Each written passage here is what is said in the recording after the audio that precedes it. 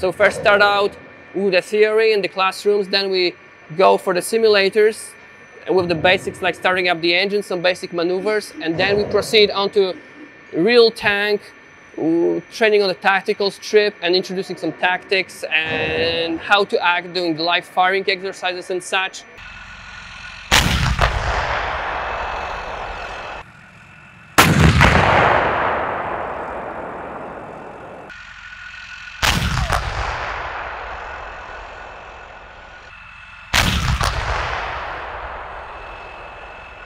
Even though the training is 12 hours a day, even at the end of the day, they still want to learn more, get some more experience, work a bit more around the tank. They have questions all the time because the stakes for them are very high. They want to know as much as they can once they get back to Ukraine.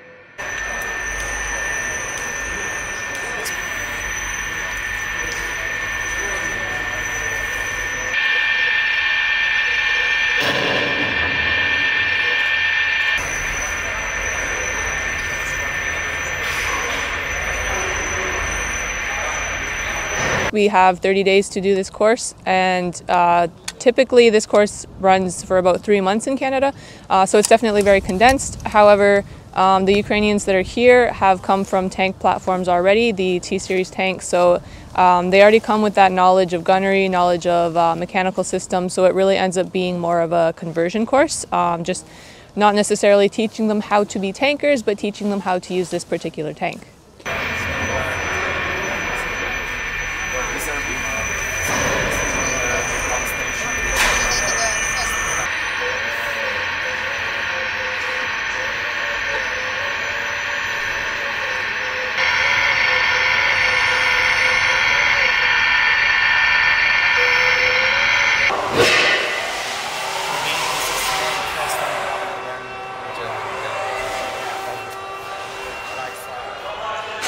So the Leopard tank brings a lot more accuracy than the T-series tanks. It brings a lot more distance in which it can engage, a lot more speed, moving both forward and backwards. For example, if you compare the T-series tanks, they go about 5 kilometers per hour backwards, whereas the Leopard can reach 30-40 kilometers going backwards easily. So it's definitely a more advanced system, and it brings a lot more benefits to the battlefield for the Ukrainian side.